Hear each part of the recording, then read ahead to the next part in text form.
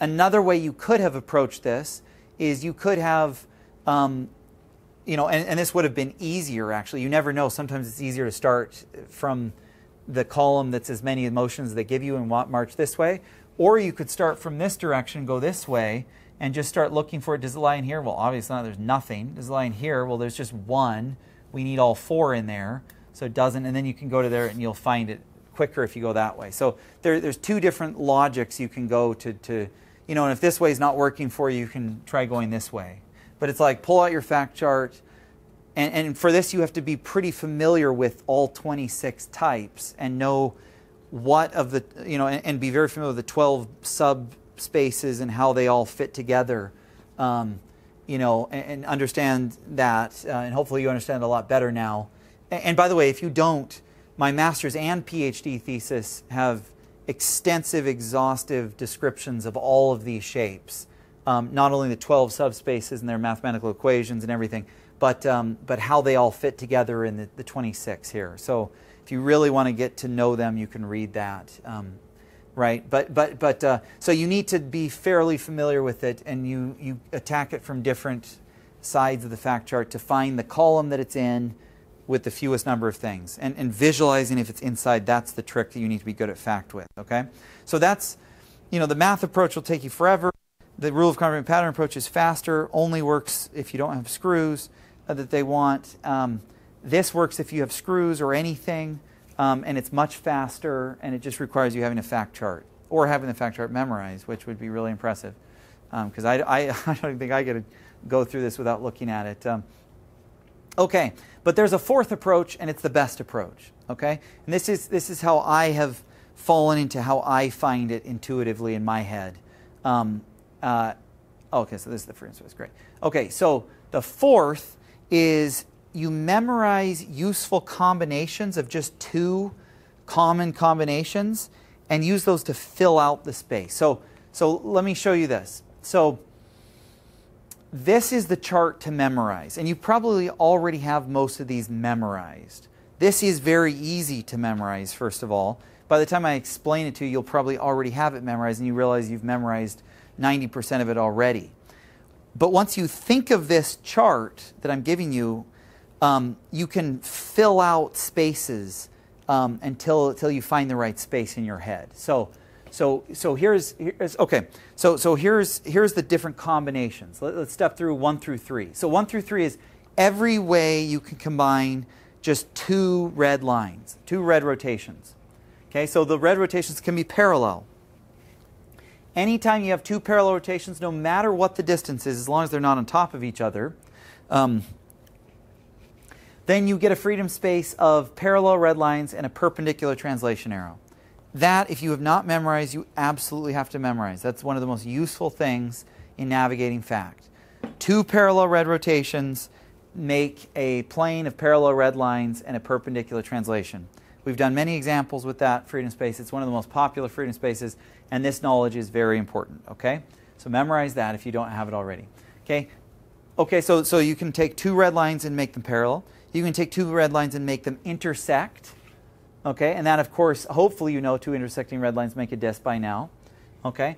You can make, okay, and you can make two skew. You can take the two red lines and make them skew, and that will make a circular, or a cycloid, or cylindroid, okay? And again, these don't have to be the extreme generators, but it will be the freedom space with two red lines in it. And so the two principal generators will have pitches that have opposite signs, okay? Okay, so hopefully you have those memories. Those are all the ways you can combine two red lines, which are the most common lines to combine, okay? Okay, well, another common thing are translations. What are all the ways you can combine two translations? Well, say you have two translations on top of each other. What's the same translation? Well, what if you have two translations that are parallel? Well, that's nonsense. Translations don't have a location, and so they can't really be parallel. They just have direction. So if they're parallel, that means they're just one in the same translation. They mean the same thing. It's just a 1 degree of freedom. So that's no combination. Okay, what about translations that intersect? Okay, well, again, they don't have location, but they do have direction. So they could make a disk If they point in different directions, they make a disk of translations. And then what if they're skew? Again, that's nonsense because they don't have location. They're just pointing 2 different directions, so they make a disk. So the only combination you can get from combining 2 translations of any kind is a disk. So these 3 represent all the ways you can combine 2 red lines. This top one represents all the ways you can combine 2 translations. Okay? Now let's think of all the ways you can combine a translation and a rotation. Okay? So say you have a translation and a rotation on top of each other. Okay? Well, you can get that, and they will produce a freedom space. These are 2 degrees of freedom, and they will linearly combine to make both the rotation translation, but every screw with every pitch, which remember was this guy essentially. This was the constraint example where, you know, you got 6 minus 4 equals 2. You have the 2 degrees of freedom in the rotation translation, and every screw, you know, you can translate it and rotate it with any pitch you want because they're 2 independent degrees of freedom. You can rotate and translate any way you want. Okay, so that's, you know, if you haven't memorized that, now you have. Okay, so that's if you have a translation and rotation that are on top of each other. Now what if you have a translation and rotation that are parallel? Well, remember the translation doesn't have a location, so it just has direction, so it's the same thing. So translation that's parallel to this is that. Okay. What about a translation that intersects the rotation? Or in other words, points in a different direction from it? Well, that depends on what angle it is. And this is weird because it usually doesn't depend on angle. If it's 90 degrees, then we know it makes this guy. See, it's the same thing. Okay, remember, if you add these 2, you can make everything on this plane. And I remember I lifted the board and drew that on here in lecture 5, I guess. And you can see how you could linearly combine these. But that only occurs if these are 90 degrees. They always have to be perpendicular. If you have a translation and rotation that are pointing in perpendicular directions, whether it's you think of it as intersecting or skew perpendicular, which doesn't make sense because translations don't have location, right? Then you're going to get this. Okay? Now, and this is just as important to memorize as 1. I would say 1 and 6 are the most important to memorize. Well, 2 you should already have memorized, and 4 is already obvious. 2 and 4 are super obvious, but 1 and 6 end up being the most helpful in finding freedom spaces almost every time. Okay, so please memorize that if you have a translation perpendicular rotation, you get that. If you have 2 parallel rotations, you get that. And same thing. Okay, and they're easy to memorize because it's the same freedom space. Okay, but what if your translation is not 90 degrees to the rotation, either skew or on top, which remember again, translations don't have location. Okay, but if it's pointing non-90 degrees, then what happens is you get a new freedom space I've never told you about, okay, that it does have 2 degrees of freedom. It of course maintains the rotation and the translation at a weird non-zero or non-90 degree angle, because if it was 0 it would be this, if it was 90 degree it would be that. But what it does is it blows out into a plane of screws where they're positive, you know, they're here you can see light green is close to 0 pitch, and it gets larger and larger and larger, darker green, till when it reaches infinity, it is infinite pitch or gets large pitch, and then here these are all the negative pitches. This is close to 0 and gets larger and larger in the negative direction. So -1, -2, -3, that kind of thing. Okay, so it blows out into a plane with a bunch of screws of all different pitches along it, with a single rotation and a translation. So this one's weird. Okay, and not terribly important to remember, but 1, 2, 4, 5, and 6 are critical, and then these are just nice to know. And once you know them all, you know every way you could possibly combine rotations, translations, and rotations and translations. Okay, you could do a similar chart for screws. Every way you can combine a screw with a translation, a screw with a rotation, and screw with a screw of different pitches, but those aren't terribly useful, and they're really complex, and they'll slow you down. Okay, so this is the one that you want ingrained in your mind. If you have this, let me show you how to use those 7 principles here. Okay? Okay, so what you can do, well, let's see here. Yeah, before I give you this example, yeah, okay. So for instance, let me explain how you use this first of all. So say I give you a freedom space where I have 3 intersecting rotations of weird angles, okay? Or maybe they're 90 degrees, okay? Like on X, Y, and Z rotations. You're probably smart enough to know that's a sphere of rotations, but what you could do is say, okay, say you don't know that.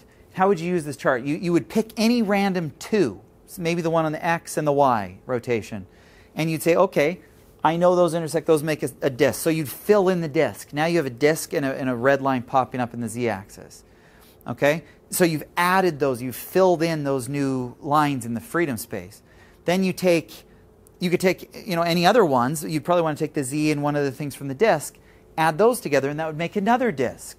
So now you have 2 disks that are kind of interlocking. You could grab any other 2 in there and add those, and those would make a disk. And pretty soon you start seeing you fill out the freedom space. And if you're familiar with the fact chart, you can go right to the fact chart and see, oh, this is the one that's being filled out. Okay? So that's what you do. You have different combination of motions.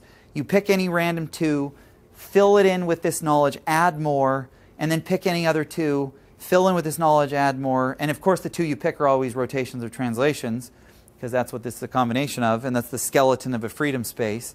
And of course, these 2 or these 3 might help you generate some screws as well, so you can kind of get a sense for the screws that you're filling in. But you just fill out the freedom space and you can do that. And when you do this, if you learn these principles, for any combination of motions I give you, you can very quickly combine a bunch of pairs and fill out the freedom space. And you'll find your brain fills it up very rapidly and you can go right to it on the fact chart. Okay, so let's do an example and use some of these approaches, okay? Okay, so all right, so say I gave you this. Say I this would be a little more complicated one that's not obvious. So you have X, Y, and Z. So say I want a rotation in X, a rotation in Y, a rotation that's parallel to X but intersects this thing out here on Y. That's a rotation. And a rotation that's also parallel to X that's intersects the Z-axis. And then a translation that points it's in the plane of the YZ direction. Well, let's say this. It's in the direction of like -1 Y and +1 Z. So it's 45 degrees from the Y-axis. So if it was a vector, it would be 0, -1, 1. And that's not a unit vector, but that points in the right direction. Okay? So that's the translation. Okay, whether that's clear I drew it that way or not. Okay, so I've given you 5 motions, whether they're all, whether it's a 5-degree freedom system or not, like, who knows? It might just have, it might have, who knows how many are dependent, right? But I just gave you the, say a consultant comes to you and says, I want to design a flexure system that moves with this combination of motions. Okay? Well, if you're a glutton for punishment, you could write all these twists and add them all together and interpret the space that comes out. And before you do that, if you want to stack in a matrix, do Gaussian elimination, you know how many are independent, okay? And you can confirm is that in the right column, etc., of the fact chart. So great. So that would be the math way. The other way you could do it is you could, the second approach is, don't draw this as an arrow, draw it as a hoop, and then find all the blue lines intersect all the red lines, and you could just look at your fact chart and see which one that is. Or you could just find all the red lines intersect with the blue lines and fill it out yourself, okay? So the second approach would work because there's no screws in here. And then the third approach, let's do the third approach actually. So get this, fuse this in your mind and see if you're good enough to look at the fact chart and find these in there. Okay, so remember there's 5. So we'll look at the fact chart and we'll start in the 5th column and we'll look at this and say, are those in there? Okay, well let's look back. So remember this is the intersecting red planes with the black translations that are perpendicular to this axis. Well, I can tell you it is in there, okay? And I can tell you this would be the axis, okay? So if this is the axis of the planes, first of all, that's on the planes. All these would be on intersecting planes that intersect that line, and this would be an arrow that's perpendicular to it. So hopefully you can see that, yes, indeed, that would lie within here. So it's like, well, great, that lies in there. And you might be tempted to say, and it's the only one in there, and so it's the right one. I'm good. This is the correct one. Well, you'd be wrong, because there's a little trick to what I taught you, which is, since there's only one type in here, you know, you have to have at least 2 or more types to identify if it's the only one in that column, right? If there's only one type and you found it's in there, there's no guarantee it's the right one, right? So if it's in the phi DOF column, there's a little exception, because if you find that it lies within there, doesn't necessarily mean it's the correct one. You do need to go over and check and make sure that none of these contain it. So if you jump right to here, you find it does lie within it, then, oh, by the way, if you check it in this chart and it doesn't lie within even this, then you can't achieve it with a parallel system. Okay, so that's just one thing. But I don't want to confuse. That's for kind of a future lecture. But you know, if it's parallel system, it will definitely lie in here if it has if they gave you 5 things, right? And it did. But you'd have to check here and make sure it's not in any of these, and then you would know this is the correct one. You couldn't just say, because it lies in it and it's the only one in its column, we're good, because it's the only one in its column. You can't compare it. So okay, all right, so it lies in there, but let's check this one. Does it lie, then that's just what this is saying. Does it lie in this one? No. Okay, does it lie in this one? Yeah, so no, if you can't see this, there's a red filled in plane, and then there's a box of parallel lines and a disk of translation. So if you go back to here, you could imagine this, this, and this. You know, the red plane could be X and Y, and then the box could be everything pointing parallel to this guy, and then here's in the disk of translation. So like that, it's in there. So yeah, it's in there. Is it in there? No, it's not. Okay. So first of all, since you found it in any of these, you know it's not the correct one here. Okay, that's the first thing to tell yourself. Since if you found it in any other one, that means abandon this one. Okay, and check it out. Since this has more than one in it, okay, meaning types, but we only found one that it lies within, these motions, you know this is correct. Okay, you don't need to keep marching over, because now it follows the standard rule that if the motions you want lie within only one freedom space in the column, and the column has more than one freedom space, you know you've got the right one. Okay, so it's like, so that's the right one. Okay, so we use that approach. But a much smarter approach would be to use that final approach here. So by the way, yep, this one it lies in that one. We just found that. And by the way, it has a bunch of screws, and its constraint space is the plane of parallel lines and stuff. So the blue lines would go this way on the XY plane. All right. Okay. But anyway, let's use that new approach. Okay. So what you could do is you could just look at this and take any two, and there's no right two to start with, but you could just say, okay, look, these two intersect. That makes a disk. So fill in a red disk. Say those two intersect. That fills in a red disk. Then you can imagine all those red disks, the lines in there, hit them, and they'd fill in the whole red plane. Okay. Another thing you could do is you could say, oh my goodness, look at this rotation plus this translation that's perpendicular to it. You could imagine a plane of parallel red lines breaking out. Or you could add this rotation plus that rotation to parallel and make a plane of parallel red lines with a translation that points perpendicular to that. And that translation could then add to this translation and make a disk. And so you can see how you add it all, you just keep grabbing any two and add to it, and then grab any two from what you added, or not, and just keep grabbing any two until you fill out the space. That's, I found, the best way to do it in your head. But maybe that's just me, but I think most people have the easiest way of doing that. So just some examples. Say I gave you this, 4 of them.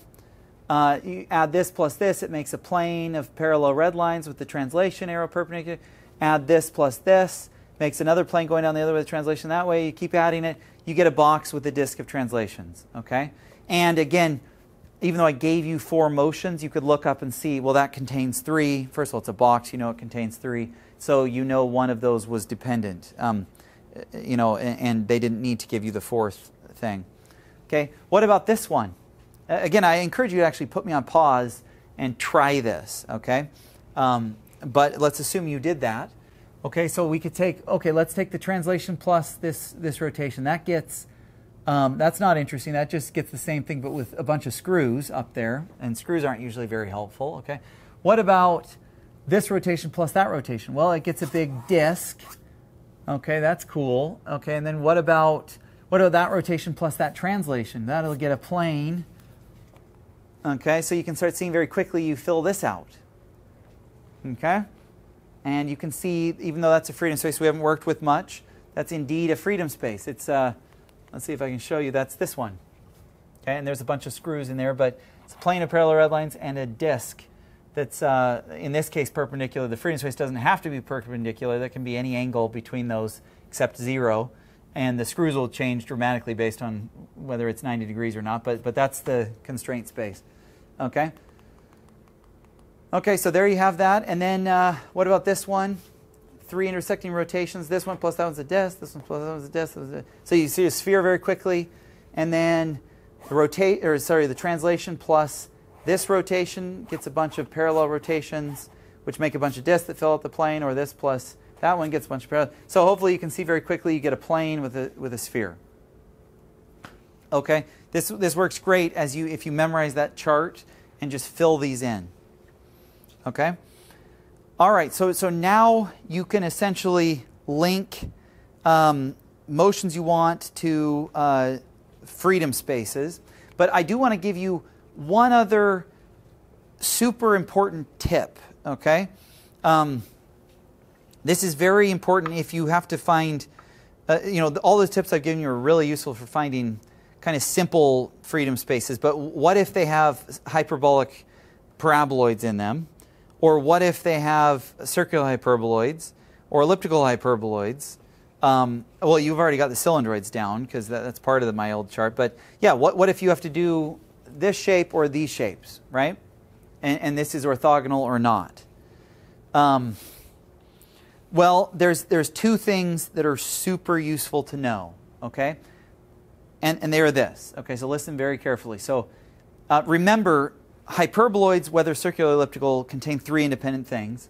And hyperbolic paraboloids, whether orthogonal or non-orthogonal, contain 3 independent things, right? Okay, so if I give you 3 skew lines, so none of them intersect, and none of them are parallel, okay? So 3 skew lines, they're all skewed to each other, but they're all on parallel planes, like this. See, these are all 3 skew lines, they're all on parallel planes. It will guaranteed, if you linearly combine those, make a hyperbolic paraboloid. That is really important to know. And it's really tough to visualize and know that, but you can trust me on that. That's definitely true. And how do you know if it's orthogonal or non-orthogonal hyperboloid? Well, since they're all on 3 parallel planes, and they're all skew and everything, there's going to be a shortest distance line between all the planes, right? And if that shortest distance line intersects all 3, which it's not showing here, it intersects these 2.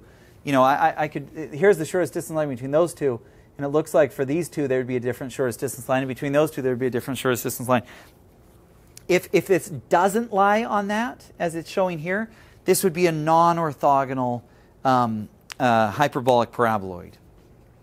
But if that point does lie on here, if I move that red line onto there and point in any direction as long as it's still skew from the other 2, then it would be an orthogonal hyperbolic paraboloid. Okay, so let me restate that. If you ever have 3 rotations, or 3 anything, they could be constraint lines or rotations or screw, anything, okay, of the same pitch, let's say that, or Q, right? So if they're all 0, or they're all pitch of 1, or they're all, anything with the same pitch, okay? And they are skew with respect to each other, so none of them are parallel or intersecting, and then they all lie on parallel planes, then they will make a hyperbolic paraboloid of those twists with that pitch, with all the same pitch. Okay? If they're all rotations, then they'll all be red with 0 pitch. If they're all screws of 1, they'll all be green screws of 1. Okay? It will be non-orthogonal if one of the lines doesn't lie. If they don't all share a common shortest distance line, then it will be non-orthogonal. If they do share a common shortest distance line, then it will be orthogonal. Okay? If they don't, it's non-orthogonal, vice versa. Okay? All right. So, the other super important point is, say again, we have 3 rotations or 3 screws of the same pitch. Okay? Right? And they are also all skew, meaning they also don't intersect or are parallel ever. But they don't lie on parallel planes. So in other words, for any 2 you could pick, you could draw parallel planes and define a shortest distance line. So I picked these 2, drew the planes, and that's the shortest distance line between those 2. Well, then the third is not going to be on a parallel plane. It's going to guaranteed pierce it. Okay? And I could have chosen these 2 and drawn their planes for the shortest distance line, then this would have pierced it. It really doesn't matter. But if you have 3 rotations or 3 screws of the same pitch, and they are all skew, they don't intersect or parallel anywhere, and they don't all lie on parallel lines, then they will guaranteed make either a circular or an elliptical hyperboloid. And as of now, I don't know a trick to distinguish, characteristics about this to know whether it will be circular or elliptical. Okay? So if anyone knows that trick, let me know. Okay? Because that would be useful for certain scenarios, rare scenarios. But I do know for sure that this will always make one or the other. Okay? So that's very useful if you're ever dealing with hyperboloids or circular, elliptical or circular hyperboloids. Or parabolic. Anyway, these things. Okay, it's been a long day here. All right. So that's it.